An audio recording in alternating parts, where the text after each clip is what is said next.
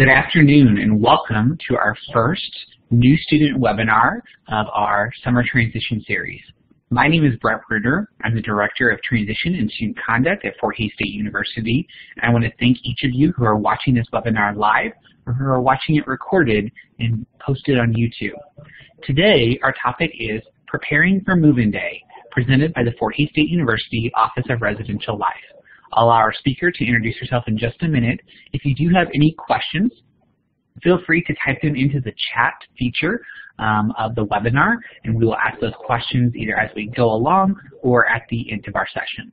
So without further ado, Emily Meyer. Well, good afternoon. We are glad that you've joined us. This is me.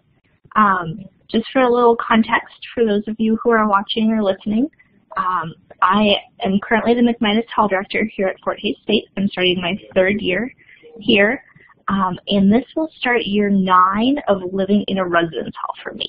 So it's 9 of the last 11 years I've lived in.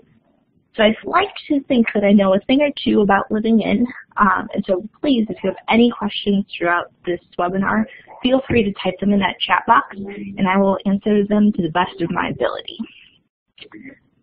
So if you want to tweet, here's my Twitter handle. I am trying to get better at that, so this would be good practice for me. As you are starting to prepare for a move-in, I know it's a very exciting time, and right now is that time of the year when everybody's starting to pack their things and get organized. And so here's a brief list of things that you should consider bringing and things that you should definitely leave at home. Please leave your air conditioners and ceiling fans at home. All of our buildings are air conditioned, and so that is available for you on campus. But if you think you might get a little warm while you're staying here, an electric fan is by all means totally appropriate to bring. Extension cords should stay at home. They pose a fire hazard in our residence halls, but a surge protector is a good alternative and will give you that extra length on some of those cords if you need it. Gas and charcoal grills are not allowed. We have them available throughout our communities if you'd like to grill out. But bringing a George Foreman type grill for use in the kitchens only is an acceptable alternative. Please leave your pets at home. As much as we love them, the residence halls are not a place for them. And move-in day is really stressful on them. And so finding somebody to come let your dog out or to feed the cat if you're going to be away for a couple of days is definitely a much better alternative than them potentially getting lost here in Hays. We do allow you to have a fish tank up to 10 gallons and fish, but not turtles. The multi-head plastic lamps are also not allowed. They're also a fire hazard. But if you'd like some extra lighting, a small desk lamp is appropriate. Candles and incense are also something that you should leave at home. They're also fire hazards. But if you'd like to bring a candle warmer and an unburned candle to put on that candle warmer, those are appropriate alternatives, as are air fresheners that you plug into the wall. So before you leave home, once you get everything packed into boxes or suitcases, make sure you put your name on your items. It helps us, if you get separated from them, get them back to you in a timely manner. And putting your hall and room number on there will also expedite that process. We also suggest that you have your parents or guardians check their homeowner's insurance to find out if your stuff is covered while you're here. If not, we definitely recommend you check out getting some renter's insurance. Well, we don't anticipate anything ever happening to your belongings. We live in Kansas, so nature happens. And having that little extra safety and security to replace any belongings that might get damaged is definitely worth it. So arriving on campus, those of you who are in a living learning community, the Honors College, the Transfer Network, or P4 can arrive on Wednesday, August 12th between 8 a.m. and noon. Those are the times that we will be ready for you to move in.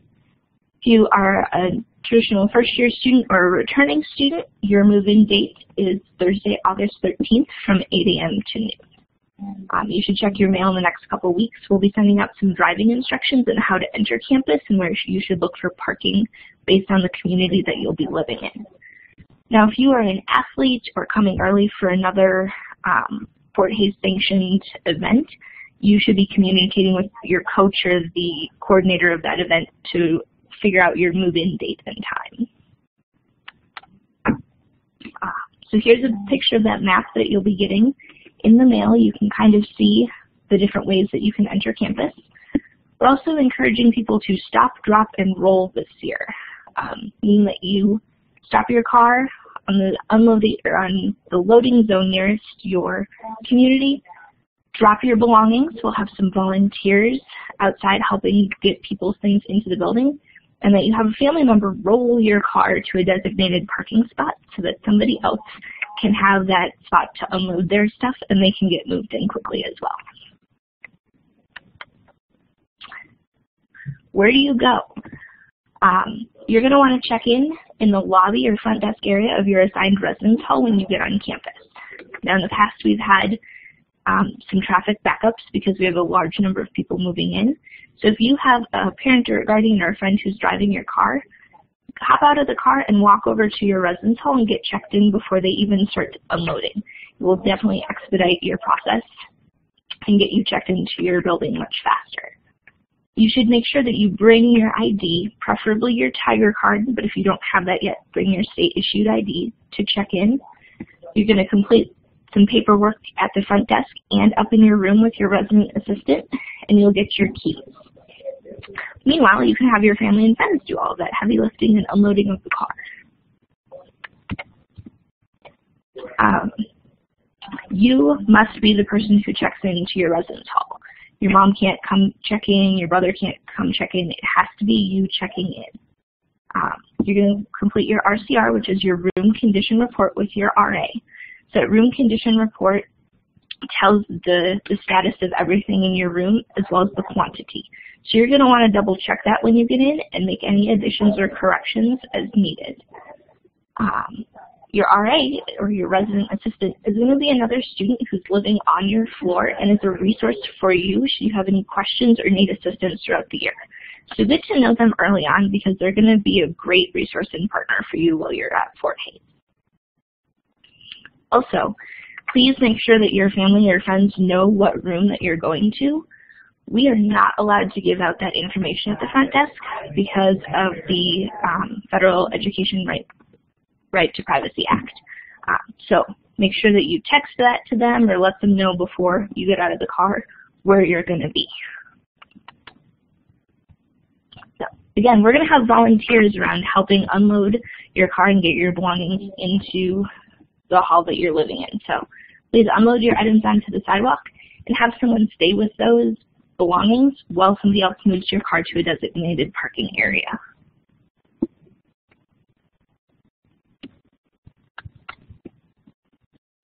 So some very common questions that we get for students, from students who are just arriving on campus, are where are the trash chutes?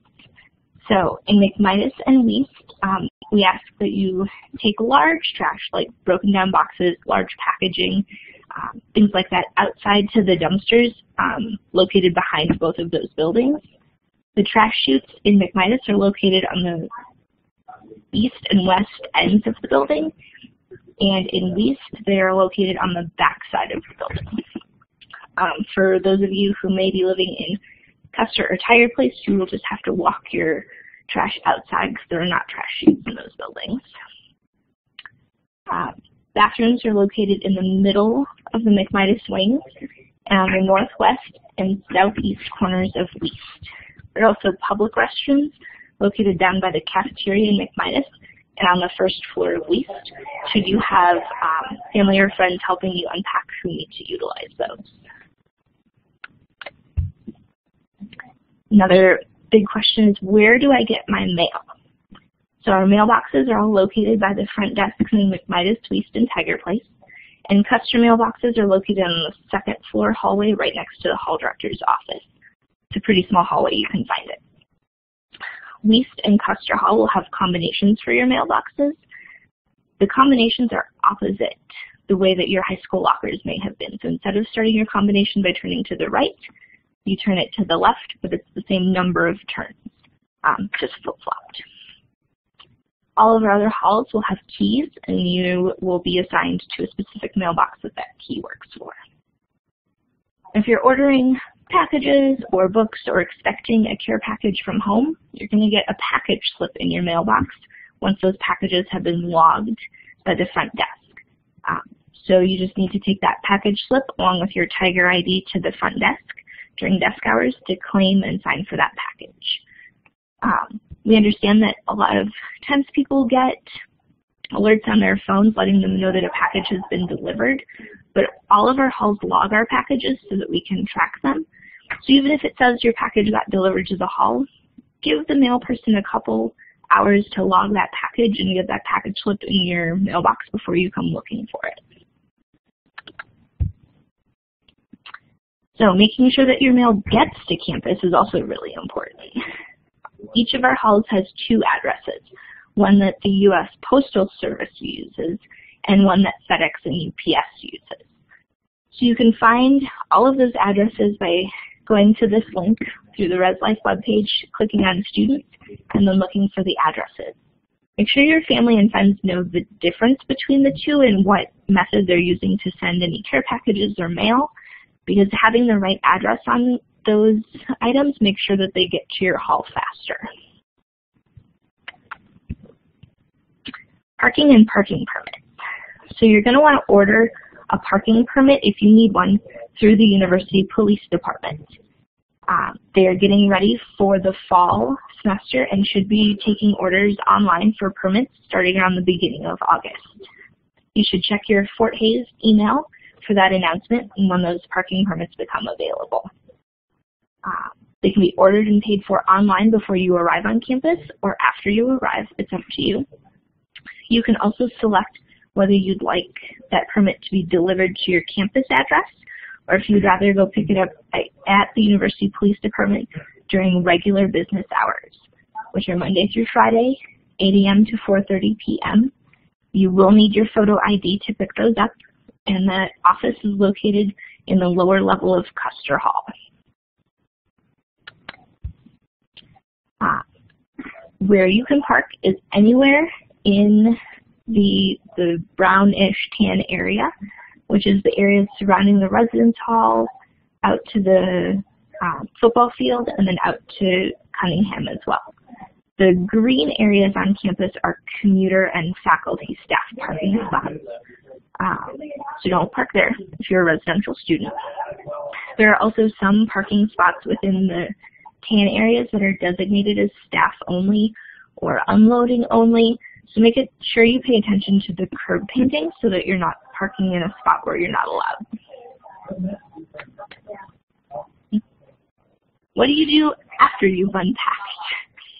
For our LLC students or Honors College, Transfer Network, and P4 students, you're going to receive some information on orientation activities, but plan to be ready to start at around noon on the 12th. For everyone else, our traditional students, as well as all of those groups that I previously listed, starting August 13th at 1:30 p.m., you should be checking in at Sheridan Hall for your Tiger Impact events and follow the schedule for the day. Does anybody have any questions? Now's a great time to type those questions in that chat box.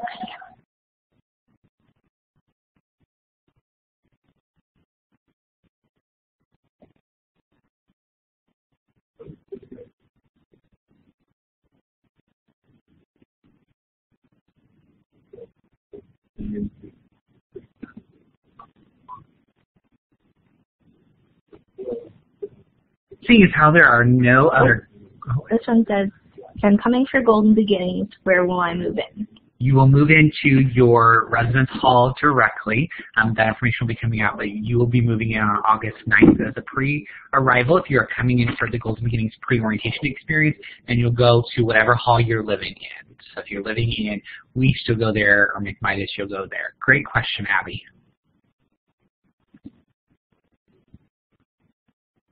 Will it be my real room? We make every effort to get you into your real room when you're here to move in. We don't anticipate anybody being displaced this year.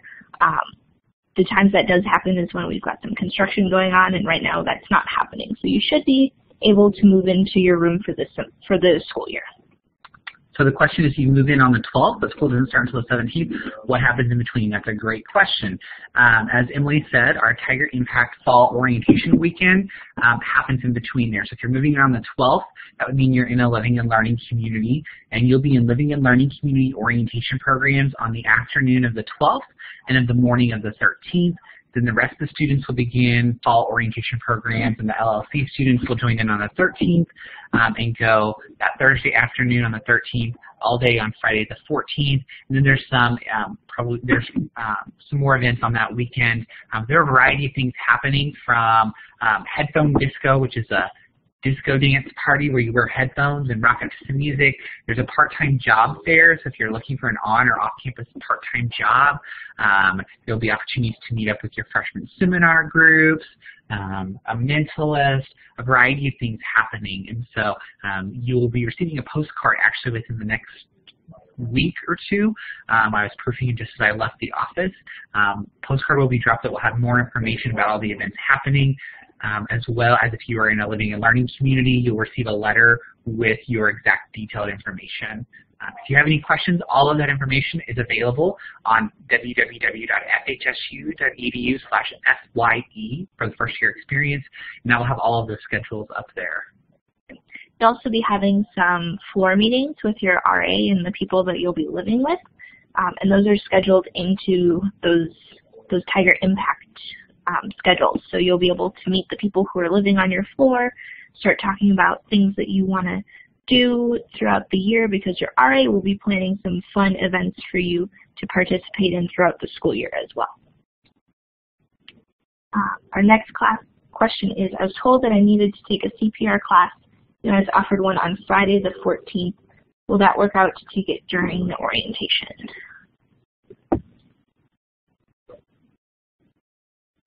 Hannah, that is a great question.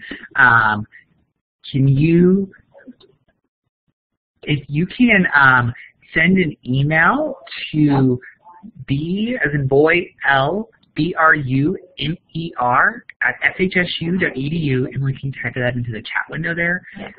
We'll type that email address in there. If you could tell me you can just email me with a little bit more information about what you might be needing to take that class for, if it's for a major, oops, too many U's and N's there.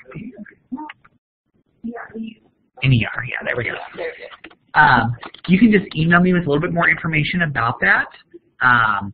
And then we can follow up. I've not heard of one. It was a CPR class, and that's being offered on Friday, August 14th, but we will check into that.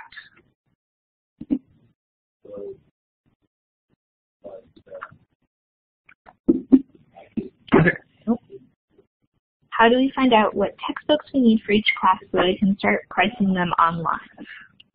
So with us today in this room is Tricia Klein. Tricia is our Director of Admissions. So I'm going to let her answer this question. Great question, Abby. Well, there's a few different ways you can do it. If you're at home right now, you can get on your Tiger Tracks account on Tiger Enroll. What happens is every new student needs to, well, all students actually, not just new ones, need to finalize their enrollment, which means make payment arrangements. And everybody has to do this by midnight on August 5th. When you get on your Tiger Tracks account and log into Tiger Enroll, that is where you finalize your enrollment. Also on there is a link to the bookstore, and it'll show you on there what books you will need. That's when you can choose to purchase them from our bookstore. If you do that, it's great. They'll package them for you, and all you have to do is when you move up here, go to the bookstore in our Memorial Union, pay for them, and take the whole box and go, and you don't have to kind of go look for them yourselves. But if you do want to look for them online, you'll also be able to have those names of all of those books that you need at that time, and you can do some looking around before you get up here. If all fails, you can wait till you move in. Once you move in, there's a lot of people who will go to the bookstore on move-in day or the next few days before classes start to get their books as well, and that is perfectly fine. I've been awarded loans. Do I pay the net amount or the amount shown on my bill, which does not have the loan amount deducted? I'll let Tricia answer this question as well. Okay. I'm not sure if I 100% answer the question or understand the question, so if I don't, please chat back in there and try to correct me. But on your bill when you go in to finalize your enrollment, it's going to give you the total amount for tuition on Tiger Enroll that you owe. And then you get to choose whether you have financial aid or if you need to pay some of the money by check or credit card, you have those options as well. If you have more financial aid and scholarships than needed, like your loans, that will then go directly to your housing costs. And you can log in and look at that as well on the financial page of your Tiger Tracks because you'll need to pay your housing as well. And so you should be able to see that whole loan amount in there, or at least how much you're going to need to pay for your housing. I'm not sure if that totally answers your question or if that's a little bit confusing. You can, if you want, if you have more questions about it, if you call the Office of Admissions, you can talk to myself, Tricia, or one of the admissions counselors who recruits your area, and they can actually get into your information and help you kind of go through that and explain how much you have out there and how to do that. We can go step by step with you if you'd like.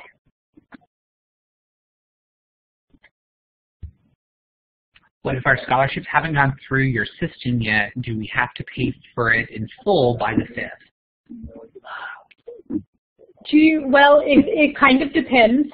It depends what scholarships you have, if they're Fort Hays scholarships or if they're outside scholarships, and if we can get them here before August 5th.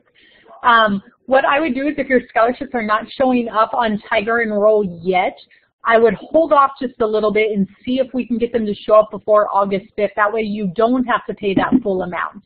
Now, if there's some outside scholarships that you have that aren't going to be here by that time, a lot of times what happens is students will have to pay at least 1/3 of their bill to go ahead and make their arrangements. So 1/3 of it, then their scholarships can come in and pay for the rest of it, hopefully, from there. So the Office of Admissions, again, can help you with that if you have any other questions, or if you want us to check on some scholarships for you and where they're at and what the holdup is, we're more than happy to do that as well.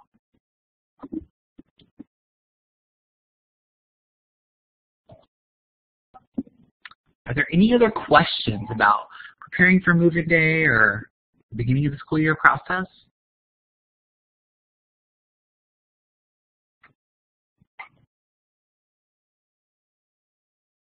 Well, if there aren't, you do have Emily's contact information. If you have questions about preparing for move-in day, if you don't have the Office of Admissions phone number, Tricia, that phone number, yeah. Can you type it in the box for us there? Yeah, you can always call the Office of Admissions at 785-628-5666. And all of the admissions counselors that were all at your guys' high schools can be reached at that number, so they can always help you then too.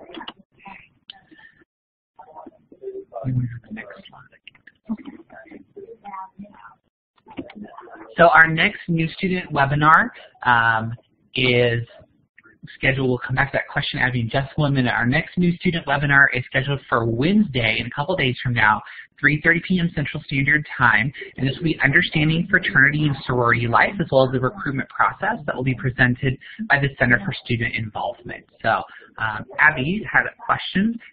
Maybe for Emily, do we need to reserve loft beds? So if you know that you're going to want to loft your bed, if you've talked with your roommate and you're going to loft one of them or both of them, you can submit that loft request now. And our goal is to have those lofts put up before you arrive on campus. Otherwise, if you think you can be in your room a couple days without a lofted bed, you can always submit that request once you get on campus if you're willing to wait a couple days. But that form is on the Residential Life website underneath our forms and frequently asked questions section.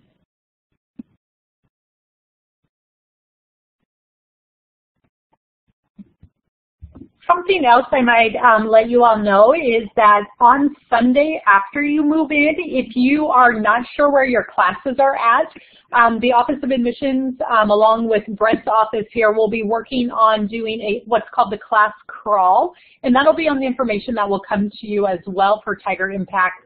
But what we'll do is we'll take groups around and help you find your classrooms in what buildings you're going to and everything like that. So if you're a little bit nervous about not knowing where to go, don't worry about it. There'll be hundreds of other students there as well, and we'll take you around and find everything for you. Well, if there are no final questions, we want to thank Emily for presenting to us today about preparing for Move-In Day. This will also be this has been recorded and it will be posted on YouTube. And so as soon as that's posted, we will send it out to you. That way you have those additional questions that you're like, oh, I know Emily talked about, but I can't quite remember. But we will distribute it to email as soon as we get it downloaded and posted to YouTube. So if you have any other questions, please let us know. You've got contact information, and hopefully we look forward to seeing you on Wednesday's new student webinar about understanding fraternity and sorority life. Have a great day.